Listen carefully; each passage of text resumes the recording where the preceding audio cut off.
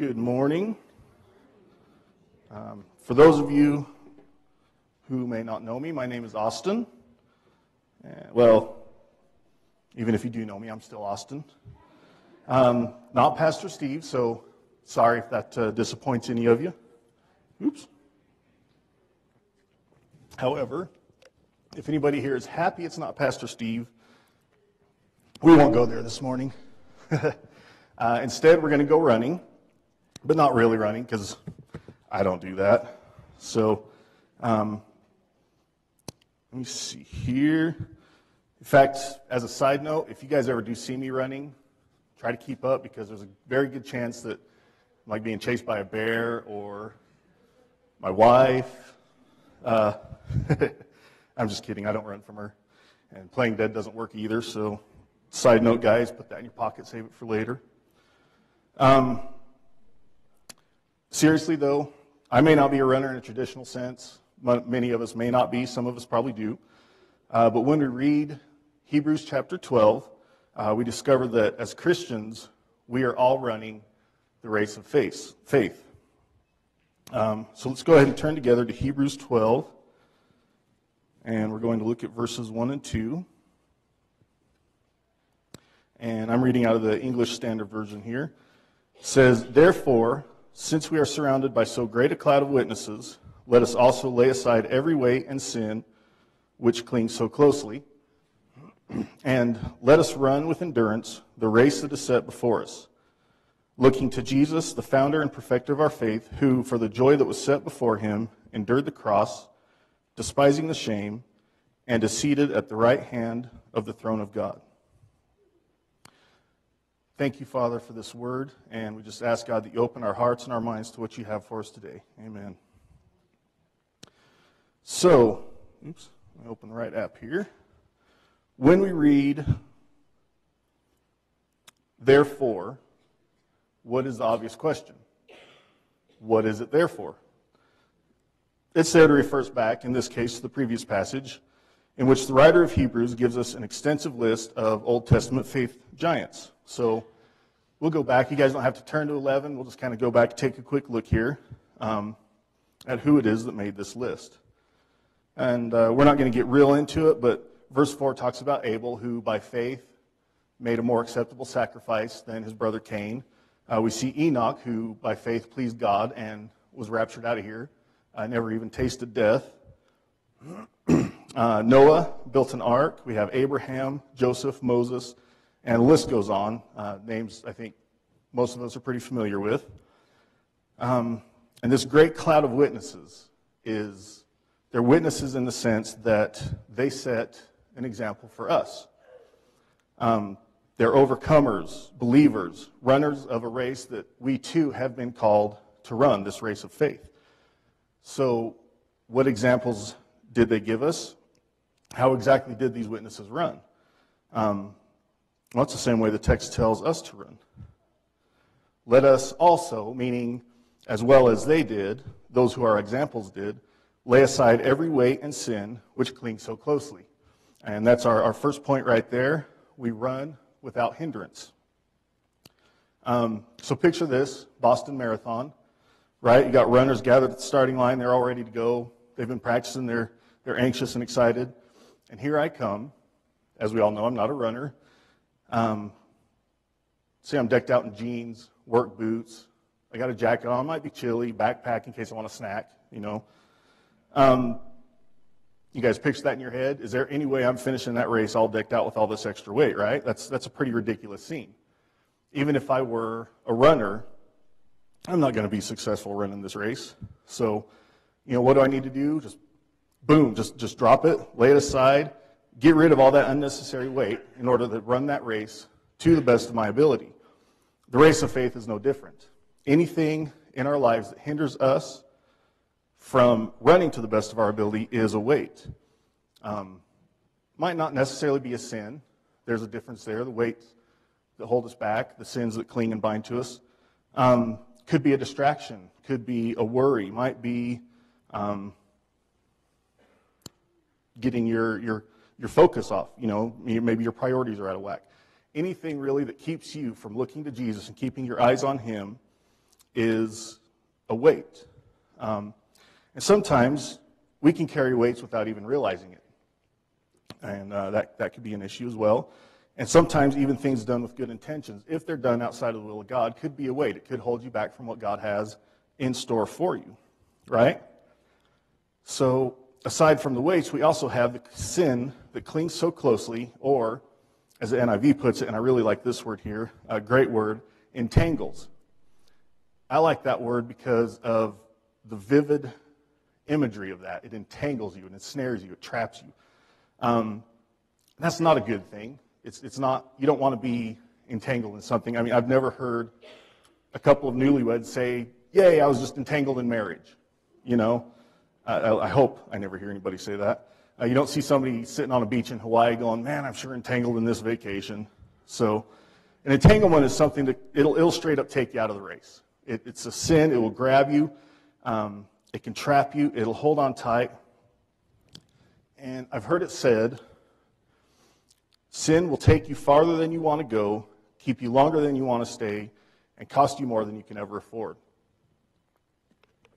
That's an entanglement. That is something that will take you out of the race. I don't know if anybody here is familiar with Cliff Young. I only recently learned about him. In 1983, Cliff, he's a 61-year-old farmer from Australia. And he entered what many consider to be like the hardest ultra marathon in the world. It is a 6 to 7 day, 544 mile, I can't even imagine that, race from Sydney to Melbourne. Here comes this guy. People could not believe it. He shows up there. He's wearing his overalls. He's got his rubber muck boots on, you know. Picks up his race number and joins the rest of the racers. Cliff is 61 years old. He's like twice the age of all the other runners out there right now. They see this, they say, he's crazy. They told him, you're never going to finish this race. They had all trained and prepared for this race for like the past year. It's an annual race, if I remember right. And here comes this old farmer looking like he just got done bringing the cows around for milking, you know, and maybe he had, I don't know. What they didn't know is that Cliff had been training for this race his whole life. Maybe unintentionally, but what Cliff would do is he would spend days on end running after sheep and cattle on his farm whenever it stormed and they got out. They didn't have horses, they didn't have, you know, four-wheelers or anything. He'd have to go on foot, chase these animals down, bring them back in. A lot of times he'd go for days on end without sleep. So what seemed like hindrances to these other racers, his age, his seeming lack of experience, you know, those were nothing to Cliff. Those were not hindrances to him. He intended to run that race his way. This is what he was doing. He knew what he was doing, even if nobody else did. Just the same way when it comes to sin, there's something I may struggle with that you don't, something you may struggle with that I don't, you know, vice versa. We are told to lay aside that sin, which is a weakness or an entanglement for us individually, that which ensnares and clings so closely, since we are running our race. I'm running my race, you're running your race, and that'll be point number 2 there. Run your race. Let us run with endurance the race that is set before us. So I'm going to go back to Cliff Young for a minute. We'll take a trip back here to Australia in 1983. Cliff was running his race. He didn't care what the other runners, the media, any of the sponsors. They had Nike sponsors out there, all these people that are, you know, promoting and getting their names out in this huge race. He didn't care what they said. And in fact, Cliff didn't even run. I tried to find a video of it, but he kind of shuffled. It was kind of a, you know, almost like a speed walk, I guess. And so when the race started, those other racers, and they took off quickly, left Cliff in the dust. Now, typically, in this 6+ day marathon, what these runners would do is run about for 18 hours a day, then sleep for about 6 hours at night, get up, start all over again the next day. Cliff didn't know this. He wasn't one of the runners. He was running at his race. He was running it his way. Day and night, he ran on. He just kept going. like he was chasing sheep on his farm. He was running or shuffling. While the other racers slept, here comes Cliff just shuffling on. By the fourth day, he had passed the other runners and won the marathon. Not only did he beat the record for competing, not only did he win, but he beat the record for completing the marathon by 2 days. So, he ran the race his way and was very, very successful doing so. That was his race, and he owned it. The thing is, when a runner enters a race, we can't just decide we don't determine the course of our race. We don't always know where the race is going to take us. We can't just say, well, I'm going to cut across this field here and take a little shortcut, and, maybe I'll hop in a cab and nobody will notice, and I'll just hit that finish line and pretend I ran the whole way. Not that I would ever try that or anybody here, but we can't just determine our own race. We run it as it's been set before us.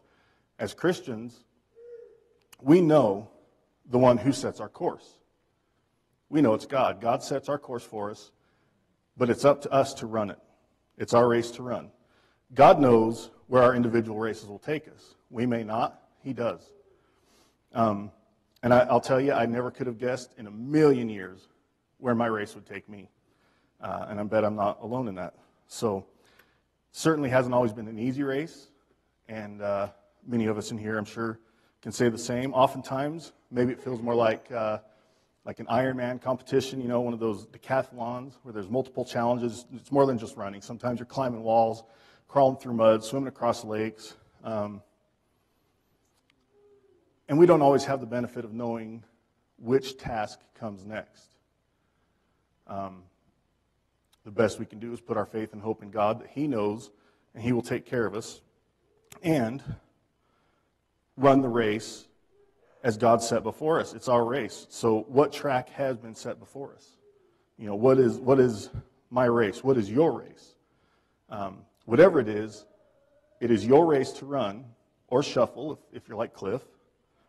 And like looking back at the cloud of witnesses, Moses' race. That was a wacky and crazy race. It led to the promised land, but he had to go through some stuff to get there. Joseph's race, same thing. Betrayed by his brothers, thrown in prison on false accusations. He stayed faithful to God, though, and ended up basically running Egypt. They had their race. They ran it. Nobody could run it for them. Nobody can run my race but me. Nobody can run your race except for you. And when we look at these cloud of witnesses, we see everyday people that were open to being used by God wherever their race of faith took them, right?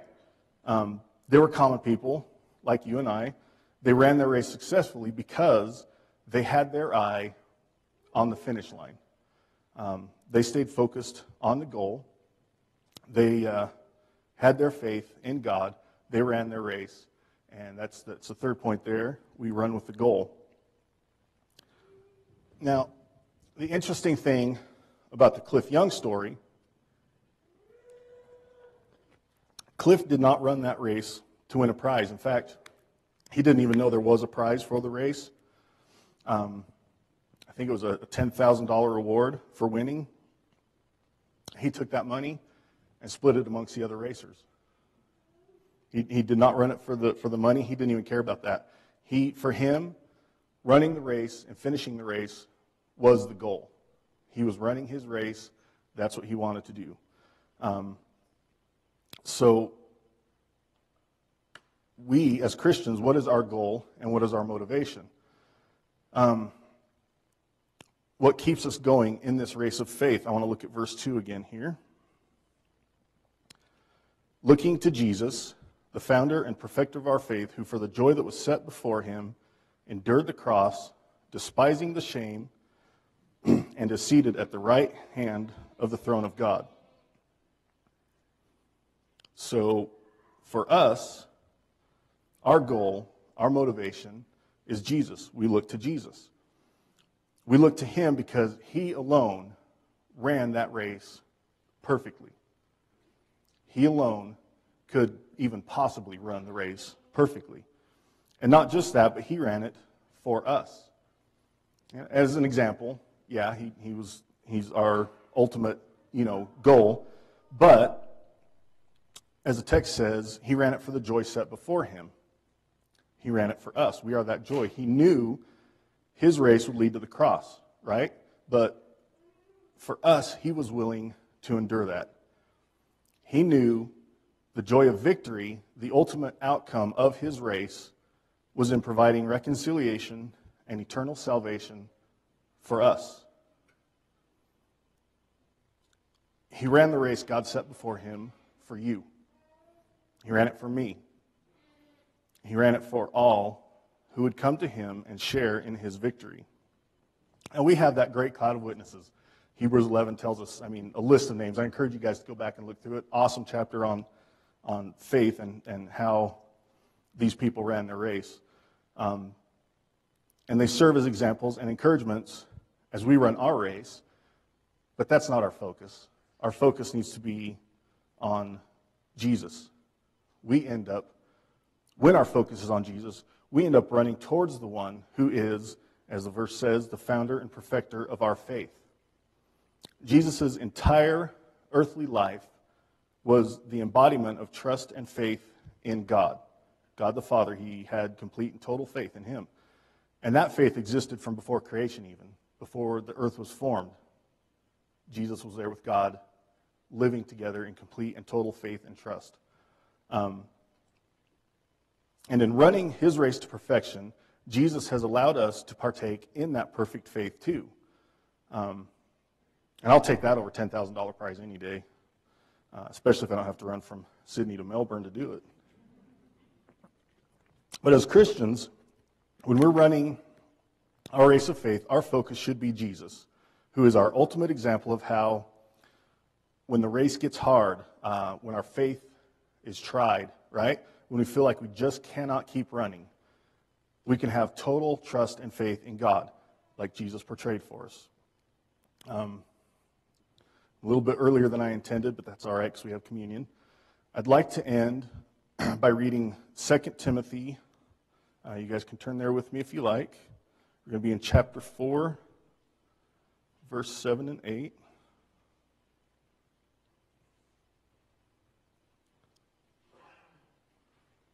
Find it here. Okay. This is Paul speaking to Timothy. I have fought the good fight. I have finished the race. I have kept the faith. Henceforth, there is laid up for me the crown of righteousness, which the Lord, the righteous judge, will award to me on that day. And not only to me, but also to all who have loved his appearing. Now, Paul knew that his time on earth was going to be coming to an end when he wrote these words.